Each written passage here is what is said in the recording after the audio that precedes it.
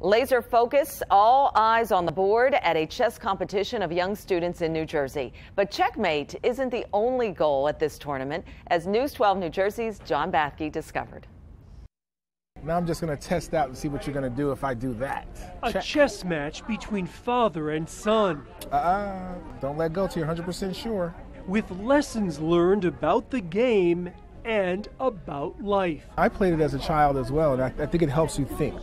Just, problem solving. 6-year-old Ethan has his own takeaway. You learn that winning doesn't matter. What does matter? That you have fun and learn.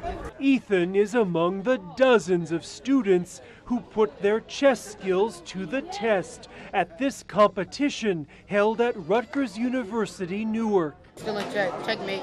The Amiri Baraka Memorial Tournament offers winners $3,000 in scholarships, but what the game itself offers might just be priceless. We know that chess is a game of intellect and patience, but you might be surprised just how much some of these kids learned from the game. John Grooms is a 9th grader who says chess helps him as a student and basketball player. It opened up my mind and opened up my vision so that way I can see things in real life and on the court, and then also in the chess game. Wait.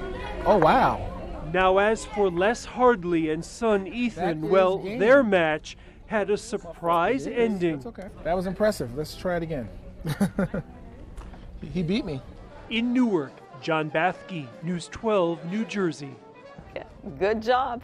This annual tournament is put together by the Newark Chess Club, the City of Newark, and its 350th anniversary celebration.